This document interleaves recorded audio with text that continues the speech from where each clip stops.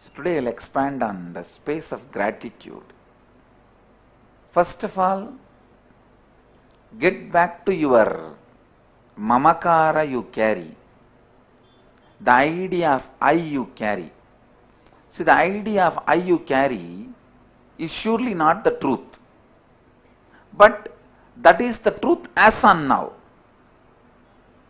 It is not the truth, but it is the truth as on now.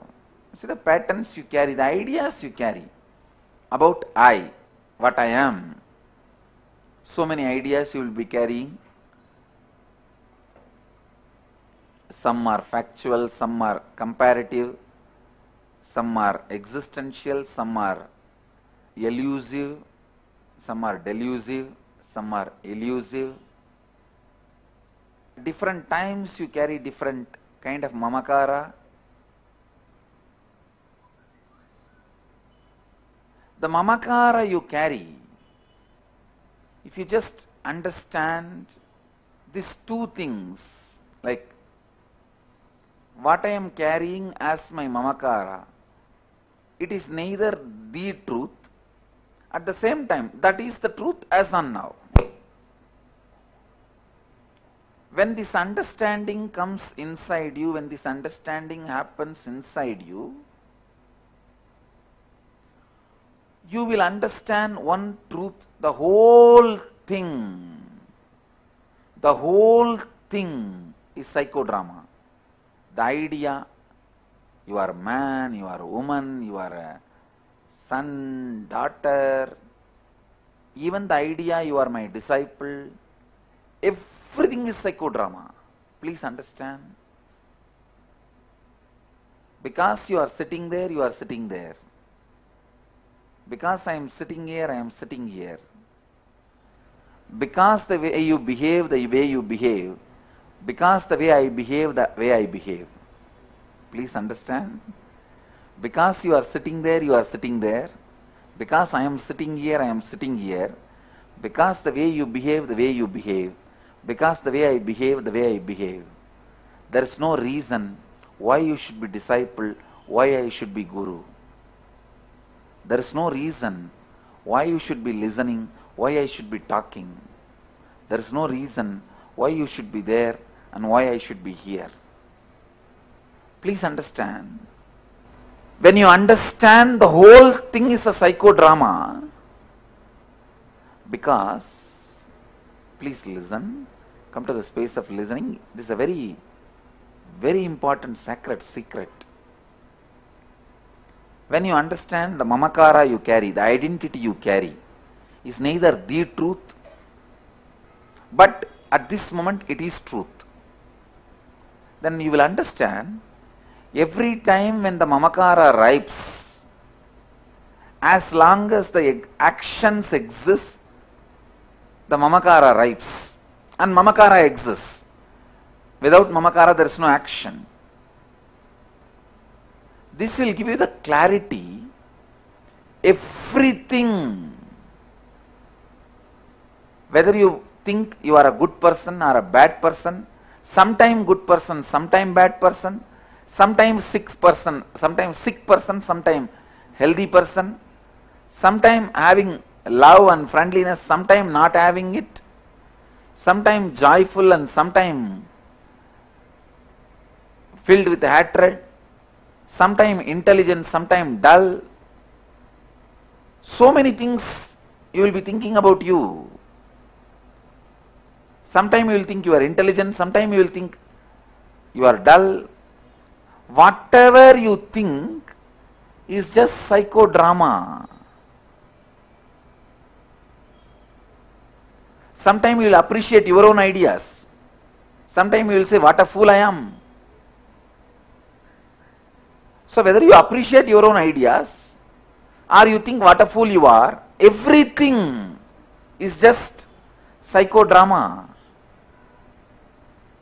Please understand. But you are afraid to see the truth, everything is psychodrama, because you are afraid the whole thing will collapse. It is literally like suddenly this building suddenly starts melting like a wax. How you will feel? You will feel so insecure. That is exactly the way, because suddenly everything inside you and around you will start melting down if you feel the whole thing is psychodrama. Every day I will not be able to come to devotee's house, and maybe both the team, if both of you guys sit together and work, you may be able to come up to some conclusion, some how to use my time more, better, that's all. See, I wanted all of you to understand these few things. When you look at the thoughts without acceptance and without resistance, you will realize the whole thing is a psychodrama. If you realize your eating pattern and sleeping patterns do not have any power over you, that itself is a realization that both these patterns are also psychodrama. For example, put yourself in the situation where I am. Like, come on, it's only 1 hour work extra, let me wake up 1 hour early and be here. What all resistance you will have, tell me. If you raise that, how many of you think you will surely have the resistance related to your personal life, either food or sleep? Raise your hand. That is where you do not realize that your lifestyle and thinking, see, anything which comes from your Mamakara is a psychodrama. What I am talking is one of the highest truth of Advaita.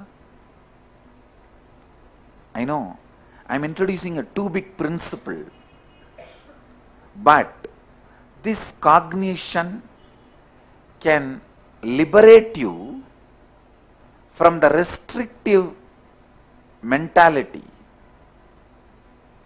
See, in this whole what happened inside me, I neither decided for nor decided against.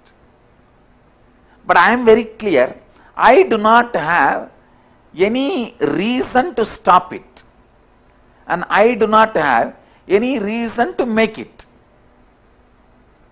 Now I am only going to ask the other's convenience. I tell you, this is the best space to exist in every situation of the life. If you see others' convenience, you are living enriching. You are living gratitude. So these 2 days, the Thanksgiving weekend, internalize just this 2 idea. Just this 2 idea. Anyhow, tomorrow there is satsang. We made the whole travel such a way that I won't miss satsang. Tomorrow there will be satsang. I will continue to expand deeper. Just these 2 idea. The first idea, anything comes inside you, whether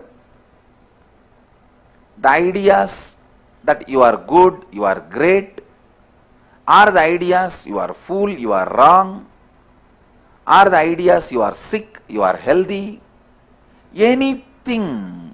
Like today I gave you one small example was what was happening inside me when I was traveling.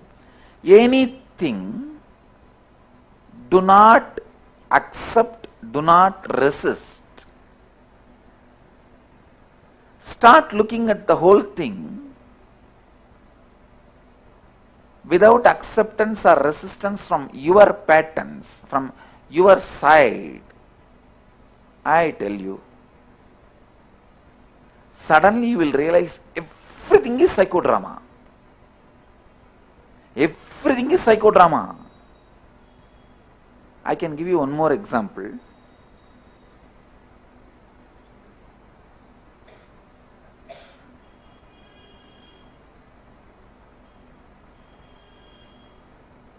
Sometime you will see in your life your friends, family, neighbors failing in business. you start building little fear. Who knows, I may also fail. Who knows, this may happen to me. But you console yourself, no, not for me, I am. Or you see some families collapsing, divorce, or untoward incidents like accident or death. You start building a space. Or even the positive angle, somebody gets lottery or successfully achieves something. You start building either greed for that success or the resistance, fear for the failure. But actually, when that happens in your life, unexpected, whether that negative thing or positive thing, suddenly you will see the both does not have that big impact as you are imagining. See, before that failure happens, you mother so much fear, like a hen mothering the egg. Oh, if that happens, over. Better let me have a little poison in the reserve, or a rope to hang myself. Or if this happens, success happens, I'll just take the vehicle and go around the Bangalore and declare my victory. In the vehicle itself, I'll have my music and dance. When that becomes actuality, both impacts does not happen on your system, which you imagined. How many of you have seen this experience in your life? So do you understand? You go on building psychodramas. Neither your failures are that big failure, nor your success is that big success. It is the psychodrama you create about the failure or the success as an impact over you, not the actual happening. Now I am coming to break next psychodrama. The moment I said I'll start giving everyday morning satsang in the Bangalore, the claps and the faces lit up, everything. No, but understand, after 2 months, what will happen? Swamiji comes every day, what is there? Weekend we can go and have his darshan. And it will be nice if the center is nearby my house and the center is 20 minutes drive. Now, how many of you are very honest that this is going to be your conversation inside after 2 months? No, truth. You understand?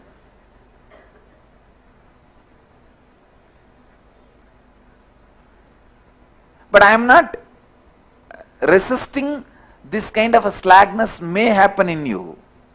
I am not resisting it. Understand? And same way I am not supporting it. I am not saying, all right, you can, I am not encouraging it. This mental setup. You all know a great seeker, Paul Brenton, a very honest, integrated Westerner towards the spirituality and Hindu tradition. Paul Brenton, a great devotee of Ramana Maharshi and Kanchi Paramacharya.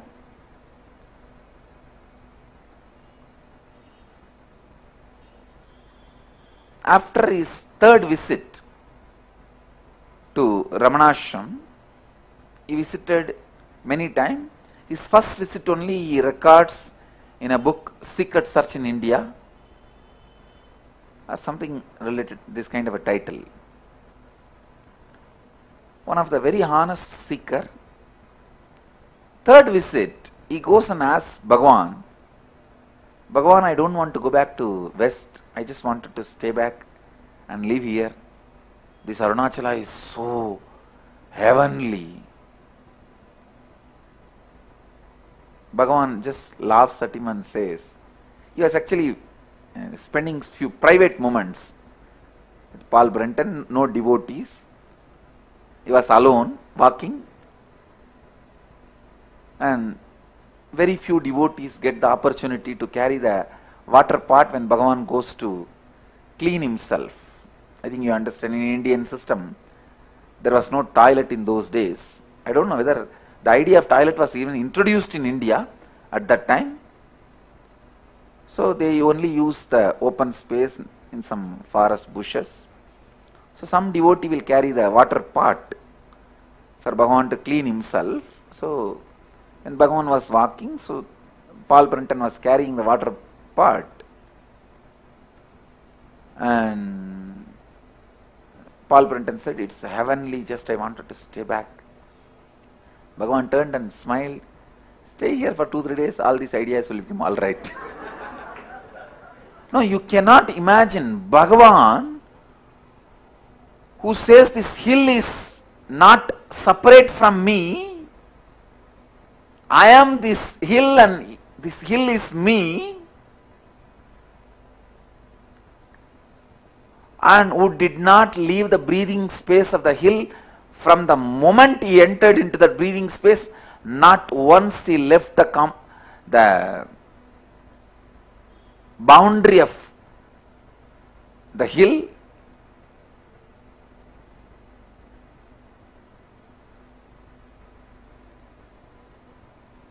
He can make this comment.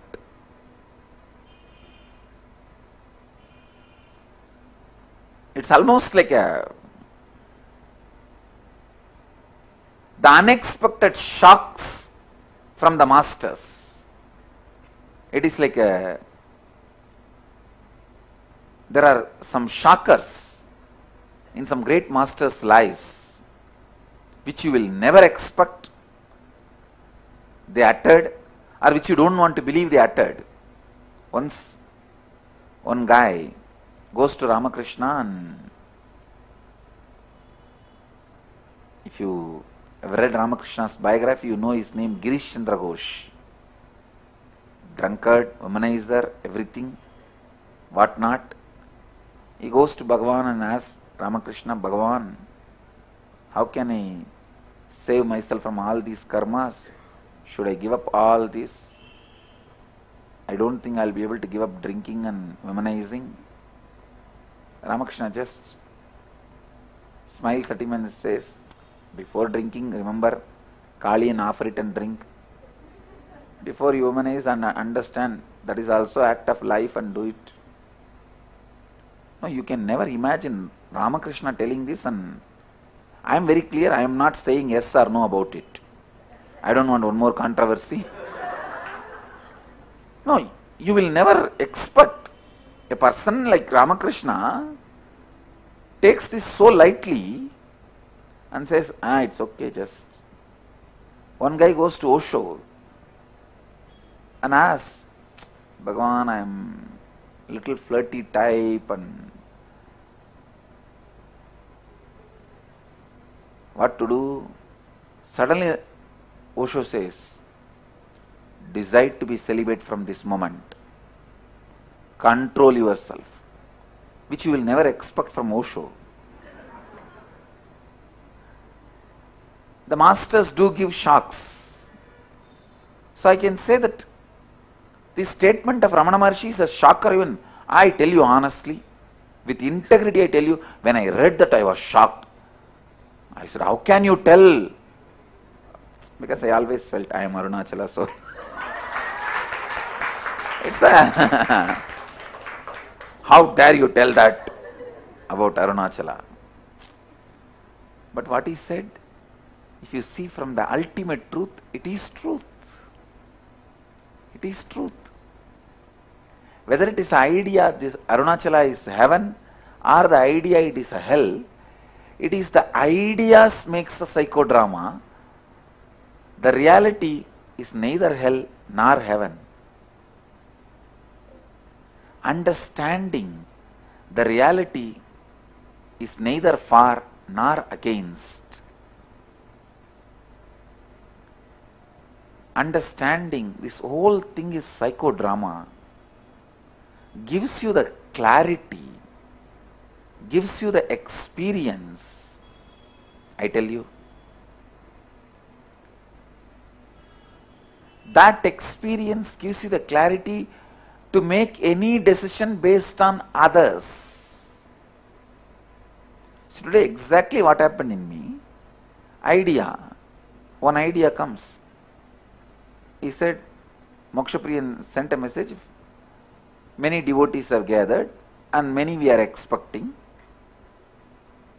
And immediately the idea, oh God, what a nice thing, all these guys are able to see me and surely they will be happy and they can at least get one blessing and touch.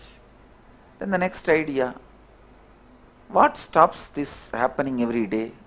Nothing, because I don't have a problem of waking up 1 hour early and be here. It's only 1 hour drive, nothing else. And after all, we have a property in Bangalore. It's not that we don't have a property. We have a property, I think, around 10,000 square feet or something.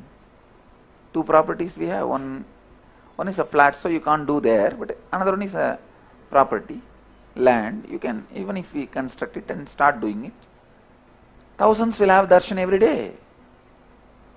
What stops it? So from my side, there is no resistance and there is no acceptance. I am neither jumping into it, saying that, wow, yes, it will be great. So neither I am supporting nor I am resisting. Then I thought, all right, let us ask the people who are involved their convenience. So the decision is now going to be taken based on the other's convenience. I tell you, taking the decisions always asking others' convenience is living in gratitude. That is the definition of living in gratitude. That is the meaning of enriching. All actions without involving your acceptance or resistance is enriching. That is the definition of gratitude.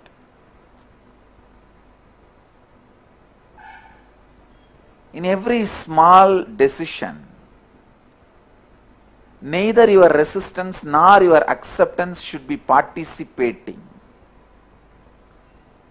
Understand, this I am giving you as a very small example,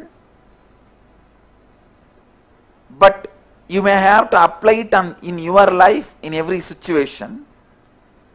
Say very clearly to yourself, in every decision, I will not allow my resistance or my acceptance, my fear or my favoritism to be the decision-making authority. I will always see to it the interested parties. You see, any decision, not only you are the interested party, there will be some other people interested party. So I will always put that as a first priority, is enriching.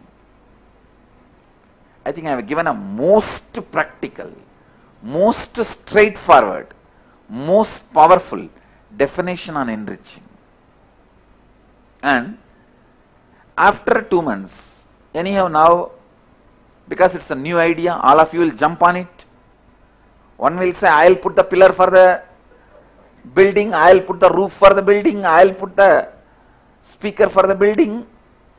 It's a new idea. Everyone will have naturally favor and jump on it. And after we do, after 6 months, if it is same people who come and sit in the Bidhi ashram, I have no problem, because I have not favored it. I neither resisted it and I have not favored it.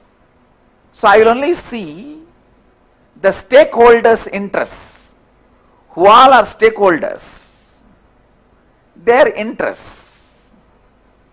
Because it is based on the stakeholders' interests, neither I fear nor I favor.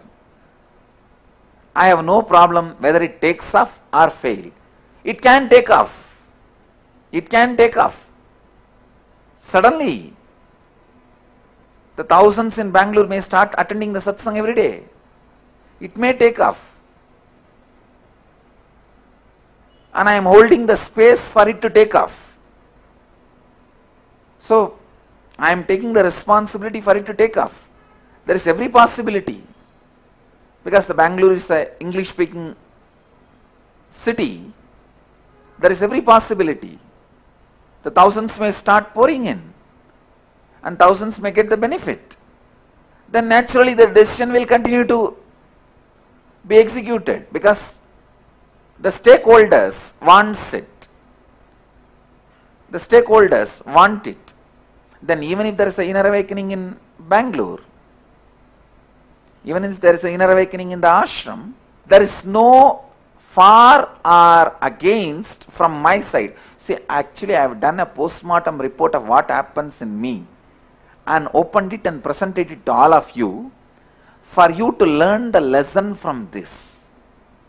How, without fearing or favoring, decisions can be made in your life. So that whether it is successful or failure, you are not affected. This way you will never become tired. I tell you, I have made thousands of decisions. Many became successful, many became failure. It is not that all my decisions have become successful. Many succeeded, many failed. But never any decision could fail me.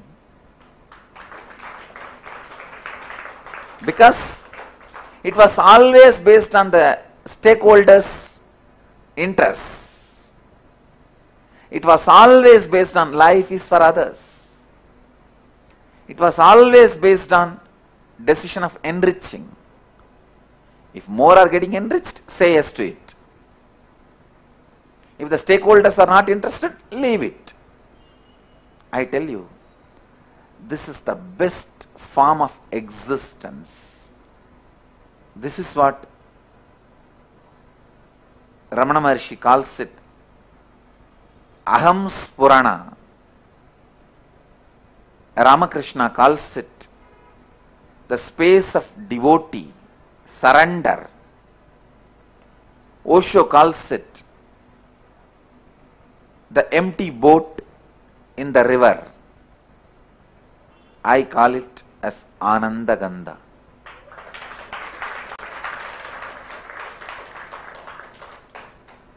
All these different titles, what Ramakrishna calls space of a devotee, surrender. What Ramana Maharshi calls Ahamaham Spurana, Aham Spurana. What Osho calls it, empty boat in the river, or the leaf floating in the breeze. What I call it, Ananda Gandha. Operating from the space of completion. All these are one and the same. Always tell yourself, I will not vote neither or for the happenings. I will put the stakeholders' interests as a first priority. In every decision, at least few people will be involved. It's not that only you will be involved. So, I will put the stakeholders' interests as first priority. And I will see to it, I throw myself at the decision completely without fearing or favoring. Without fearing or favoring. This is the definition of enriching. Please understand. As I was telling, sometimes masters give shock. As I said, Ramakrishna telling Girish Chandra Ghosh, it's okay, do whatever you want, just remember me, and you can't, it's okay, now tell me, give me the GPA, I'll remember you. It's a shock. Same way Osho telling, no, be celibate, control yourself completely. It's a shock. And Ramana Maharshi telling, be here for 2 days, all these ideas even will settle down. About Arunachala. It is almost like me telling somebody, completion is useless, don't bother. staring at the mirror is nothing but the preparation for to do facial tomorrow, that's all. If you are staring at the mirror every night, you will only be thinking, tomorrow I have to clean my eyebrow, I have to do threading, and I have to do facial, I have to clean my face. You will be planning only that. Completion is useless. Leave it. It will be shocker. You understand? I am not making this statement, be very clear. But if I tell this, that is exactly, it is equivalent to Ramana Maharshi telling, it's okay, be here, in 2 days everything will become alright. So understand, but the masters may give shockers, shocking words, statements. Here, what I am saying may be a little shocking for you, but this is the truth. This is the truth. When I make a statement, why you should sit there, why I should sit here, there is no reason actually. Maybe one word you can say, I understood it's a psychodrama, you have not understood it's a psychodrama, that's all. Because you have not understood, you are getting punished, made to sit there. Because I understood, I am sitting here, that's all. It's like a punishment, why you are not understanding. So no decision should be made with your direct fear or favor involvement. I think this is the most powerful, precise definition I have given on enriching and gratitude. This comes, please understand, gratitude comes from the depth of your personality. It is not the smile you carry in your lip, many times for social reasons. No.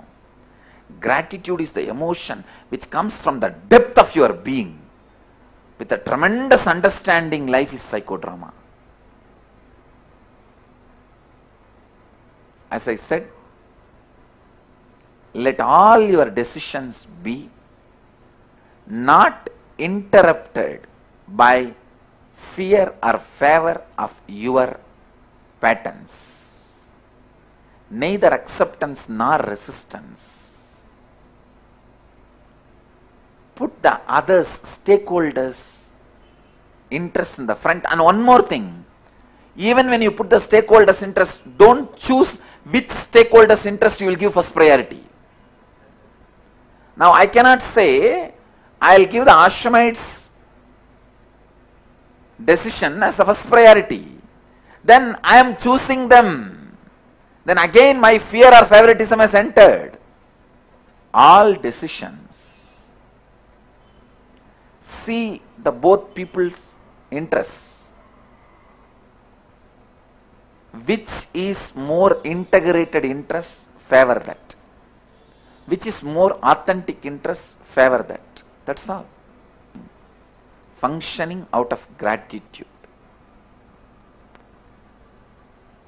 Now in this situation, the Ashramites are stakeholders and the Bangalore Sangha is a stakeholders. Just see who is going to be more integrated to their decision, more authentic to their decision, more responsible for their decision, more enriching with their decision. Say yes to it, that's all. Clear? So even in this, you have no right to favor or fear. Neither directly nor indirectly you will favor or fear. Sometimes I will do this drama in the ashram. If somebody need to be disciplined, I won't tell directly. I will call another one brahmachari or Swami, hey, you go and ask all these questions to this fellow. And this fellow to whom I am telling, say I will tell the A to go and ask the questions to B. This A will be thinking, why is Swamiji telling me to go and ask all these questions to him? Because the A also needs these lessons. I am training the A by making A to ask the same questions to B about which E need to be trained. And this fool will be thinking he has to train the B, and he will go and do the job. When he comes back, the B would have asked the same questions to A, and both would have understood. Both needs this training.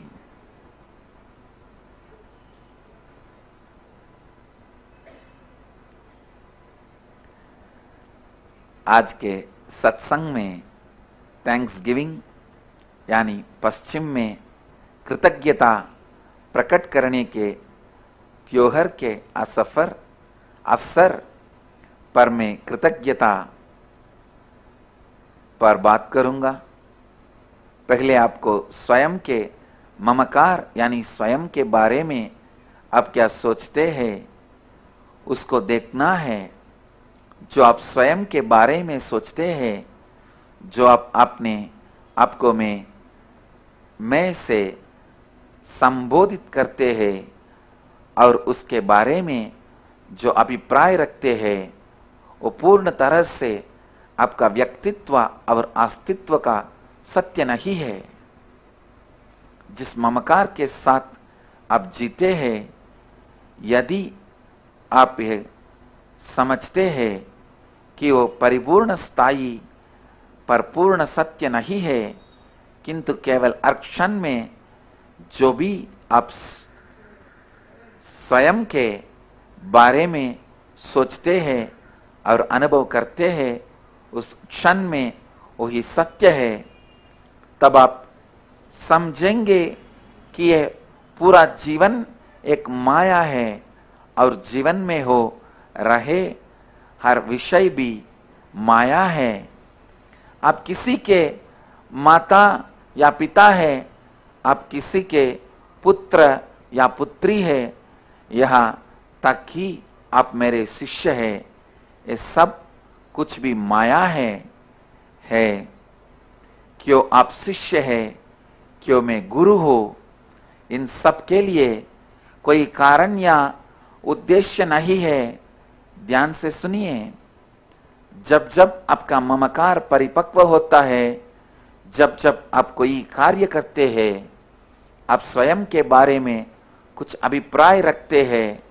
जैसे आप कभी कभी सोचते हैं कि आप बुद्धिमान हैं और कभी कभी सोचते हैं कि आप मूर्ख हैं, कभी कभी सोचते हैं कि आप प्रेम पूर्ण हैं और कभी कभी सोचते हैं कि आप घृणा से भरे हुए हैं। यह सब कुछ भी माया ही है। यदि आप बिना विरोध के ये देख सकते हैं तो आप समझ सकेंगे कि ये सब माया है। ध्यान से सुनिए। जब आप अपने विचारों को बिना स्वीकृति या विरोध का देख सकते हैं तो आप देखेंगे कि सभी माया है। आपके खाने और सोने की आदतें भी आपके ममकार से जन्मे हुए हैं। इसीलिए स्वयं के कारण को कोई भी बाधा संभव नहीं है। इस समझ के साथ फिर केवल दूसरों की सुविधाओं पर आपके निर्णय निर्भर कीजिए। यही लाभान्वित करने की जीवन शैली है। जीवन में हर घटना, हर निर्णय को स्वयं की तरफ बिना विरोध भावना के साथ देख कर लीजिए। फिर आप पाएंगे कि यह पूरा जीवन एक माया है। मैं दूसरा उदाहरण दे सकता हूं। अपने जीवन में आप यदि देखते हैं कि आपके कई मित्र निर्धन हो गई है, कुछ और लोगों को लॉटरी लग गई है, तो जो नकारात्मक स्थिति का बाय आप स्वयं में रखते हैं या फिर जो सकारात्मक स्थिति का उत्साह आप स्वयं में रखते हैं, दोनों ही महत्वपूर्ण नहीं है और यही माया है। चाहे जो भी आप सोचते वो केवल आपके विचार और आपके अभिप्राय ही है, ना कि उच्चतम सत्य है। ये स्पष्टता आपको दूसरों पर आपके जीवन के निर्णय को आधारित रखने की इच्छा और क्षमता देता है। बिना स्वयं की स्वीकृति या विरोध के ऊपर महत्व देते हुए जब आप दूसरों की सुविधा पर स्वयं के जीवन को आधारित रखते हैं, यही जीवन शैली, जीवन मुक्ति की जीवन शैली है। यही लाभान्वित करने का सही अर्थ है। जब आपका स्वयं का व्यक्तिगत स्वार्थ किसी निर्णय का भाग नहीं है, तो चाहे वो वास्तविकता हो या ना हो, आप उससे नहीं उत्साहित होंगे या ना ही निराश होंगे और ना ही थकान का अनुभव करेंगे। फिर आपका कोई भी निर्णय आपको असफल नहीं बना सकता है, क्योंकि तब आपका हर निर्णय दूसरों को लाभान्वित करने पर ही निर्भर होगा। इसी स्थिति को कई महान पुरुषों ने अनेकों नाम दिए हैं। जैसे भगवान रमण महर्षि इस स्थिति को अहम स्फुरण कहते हैं। भगवान श्री रामकृष्ण इसे एक भक्त का मनोस्थिति कहते हैं। भगवान ओशो से एक नदी में बहता हुआ काली नाव कहते हैं, और मैं इस स्थिति को आनंद गंगा कहता हूं। आज के सत्संग का सार है, आपके जीवन में हर निर्णय को दूसरों के ऊपर आधार करके लीजिए। यही सही मायने में कृतज्ञता भावना के साथ जीना और लाभान्वित करने के गुण के साथ जीना है।